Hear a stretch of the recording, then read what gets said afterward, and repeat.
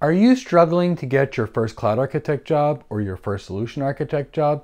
If so, this video is for you.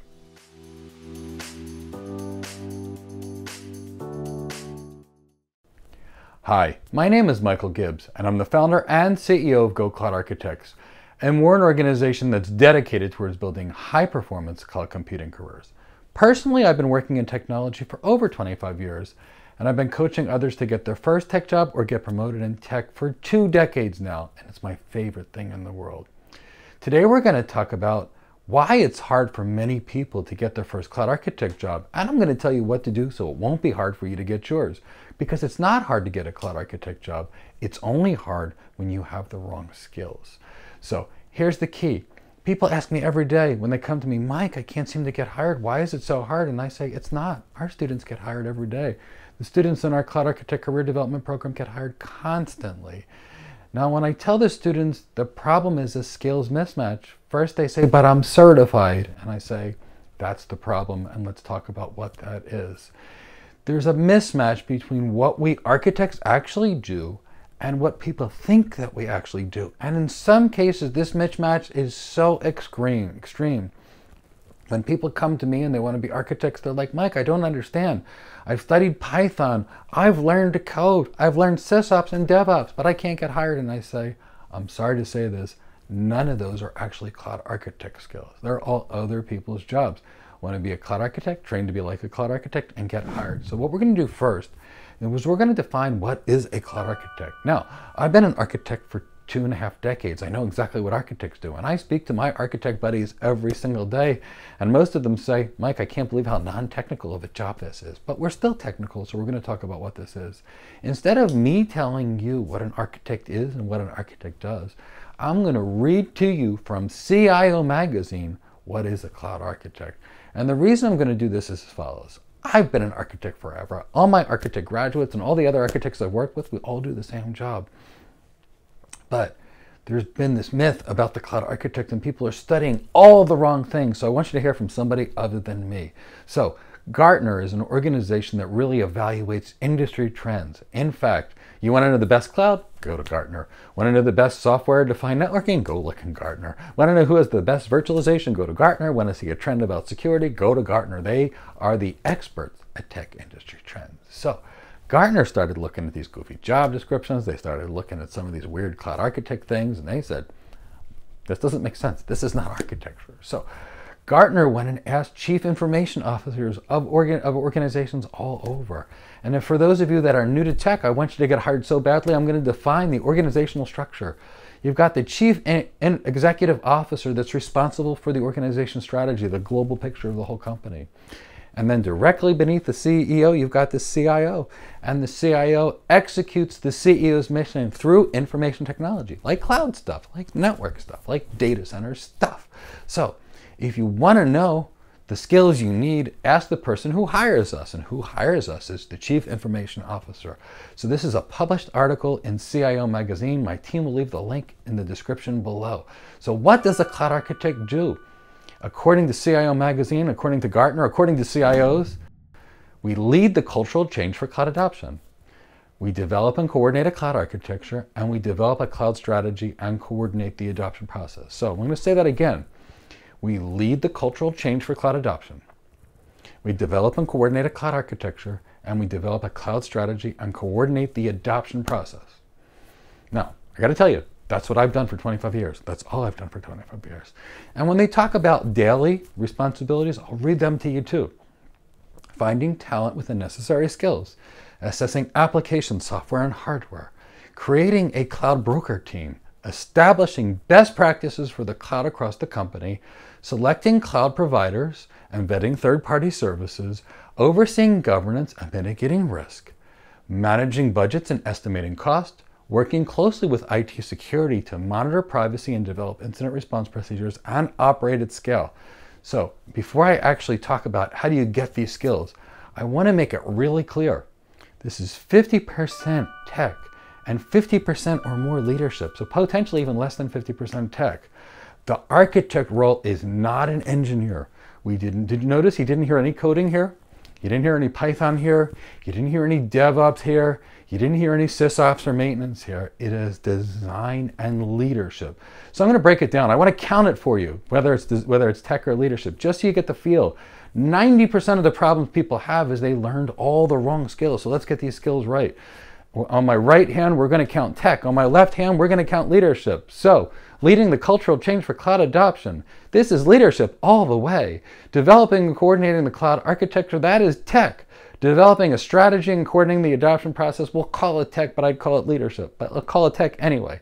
Finding talent with the necessary skills, that is a leadership skill. Assessing application software and hardware, we'll call it tech. Creating a cloud broker team is leadership. Establishing best practices is leadership. Selecting cloud providers and vetting third-party services, we'll call that tech. Overseeing governance and mitigating risk. Now we've got 5 leadership and 4 tech. Working closely with IT security to monitor privacy and develop speech procedures, we'll call it tech, just to give it one.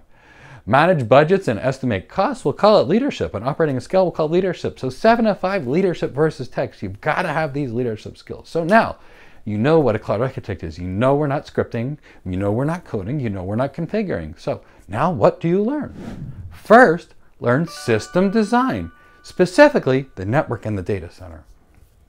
Now you may say, hey Mike, we're going to the cloud to get off of the network and the data center. And I'm going to say, learn the network and the data center anyway. And here's why.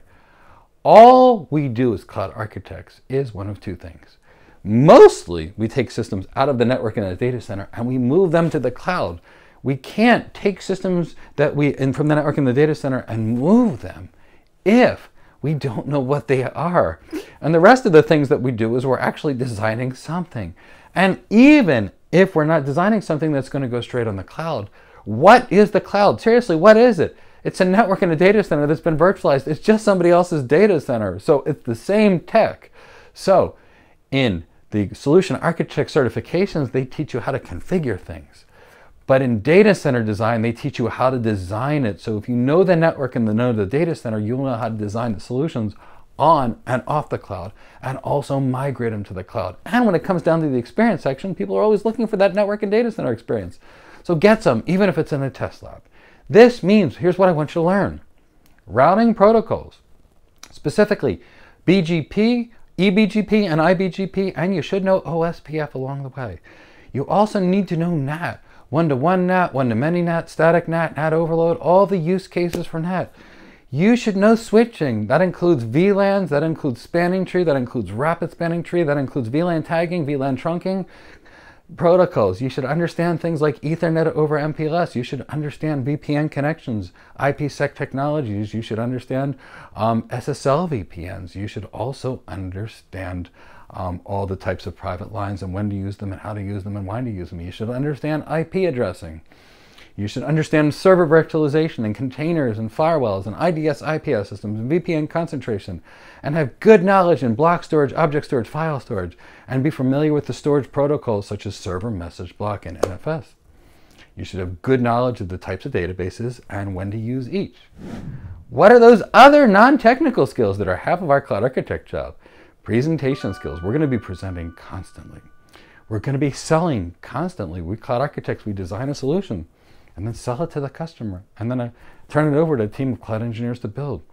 Leadership skills. As cloud architects, we are going to be doing system design. In order to design a system, we may have to baseline the organization's systems. You may have to bring 50 cloud engineers with you to do the project, and you may have to leave them and they don't work for you. So you're going to have great leadership abilities. Now, system design. This part is critical, the business acumen. Here's the thing. Companies don't buy technology because they like technology. Organizations buy technology to solve business problems. As the architect, here's what we do. We interact with the organization's leadership to figure out what their business problems are so they can figure out what kind of technology solution to design to help them. If we don't have the business skills, there's no way that we can actually help our customer. So we must have good business acumen. We must be CXO relevant, knowing what to say to the CEO versus the CIO versus the CTO versus the CFO, etc., etc. We must be able to take their business problems and know how to solve them. We must understand revenue. We must understand how to read a financial statement. We must understand capital costs and the way to distribute them and ROI modeling, etc., etc. I've got to be highly emotionally intelligent and have great customer service skills. These are the skills to become a cloud architect. So if you're having a hard time getting a cloud architect job, don't worry.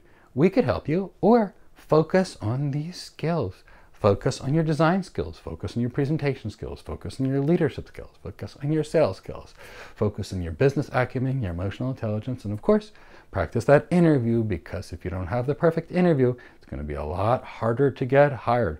So go out there and get your first cloud architect job. My students do it constantly. They're always out there. They're always telling me how happy they are in the new cloud architect jobs, and it is a wonderful job. I've enjoyed being a cloud architect, a solution architect, an enterprise architect, a network architect for 2.5 decades, and I want you to do the same. So this is Michael Gibbs. I'm the founder and CEO of Go Cloud Architects, and I'm here to help you with your cloud computing career. Take care. Have a wonderful day. I will see you in another video very soon. It was so nice having you join us for this video today. Let me tell you about some free services we do for the cloud community. Once per week, we actually have a free question and answer session live on YouTube, where you can come and ask us any questions you want about building your career related to cloud computing or networking, and we'll answer them in real time for you, because we want to get you to your goals. Several more times per week, we have guests from industry experts that I've known for decades, that are movers and shakers that have changed the world, that can give you information so you can build the best career. I invite them periodically. They are on my show. If there's a chance to do some free training on our channel, we'll do it live, because we want you all to have the best skills for the best career. So please subscribe and hit the bell. I look forward to seeing you, and I look forward to assisting you in your technology career. Thank you so much. This is Michael Gibbs from Go Cloud Architects.